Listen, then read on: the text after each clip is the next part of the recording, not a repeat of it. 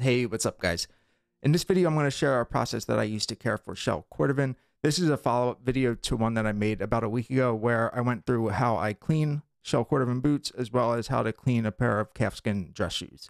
In that video, we used the cleaner and conditioner for the calfskin and a neutral cream polish for the Shell Cordovan. So today we are going to buff that off of the Shell Cordovan boots, and then we are going to condition them and add a layer of paste to protect the toe and the heel.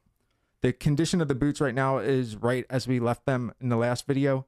We're going to have to start by buffing off this dried neutral cream, and then we'll go ahead and apply the conditioner. And I'll talk through each of those steps as we get there.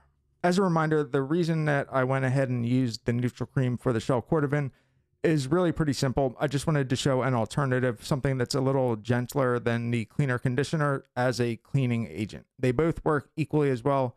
Just wanted to be able to show two different options in case you're either limited in what you have or in case you want to go for a less abrasive or just a gentler option when cleaning a pair of boots. A side note, I did want to mention, if you are enjoying this video as well as past videos and you haven't subscribed yet, go ahead and do that.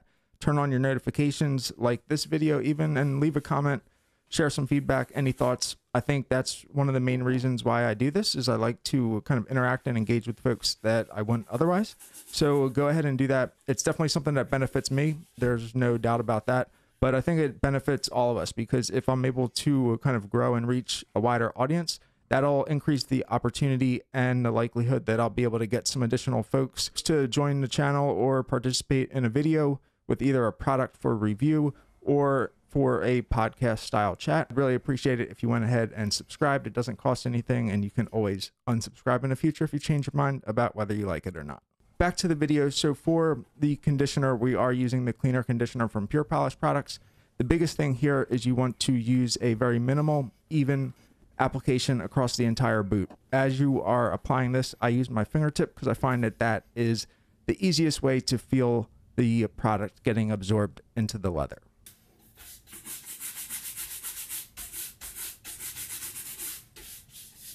This needs, at minimum, I'd say 15 to 20 minutes to dry. But again, as I mentioned before, make sure that you're kind of going off of your touch and feel, not necessarily just watching like a timer or a clock to decide when it's ready to move to the next step. Now that the boots are dry, we're ready to buff off the conditioner, and then we'll apply the dark brown paste. So I have a horsehair brush and a pig bristle brush. Either order of using them is fine, and either one or the other is fine. So whether you have both or just one, it's not a big deal. They'll both get the job done. Now that we have that buffed off, I'm going to apply the paste to the toe and the heel. Just like in the other videos that you would have watched for the calfskin, I'm just going to use my finger to kind of heat up and soften up this top layer of paste. I like to apply just a small, even layer on the toe and the heel, really for added protection against scuffs and scrapes, as that's something I really tend to do. I tried to get a close-up view of me like buffing this paste off of the toe and the heel because I think it's really interesting, but also kind of beneficial to see how easily this stuff shines up, and that you don't need to overdo it with the amount of force or pressure that you're applying when brushing or even when just applying the paste.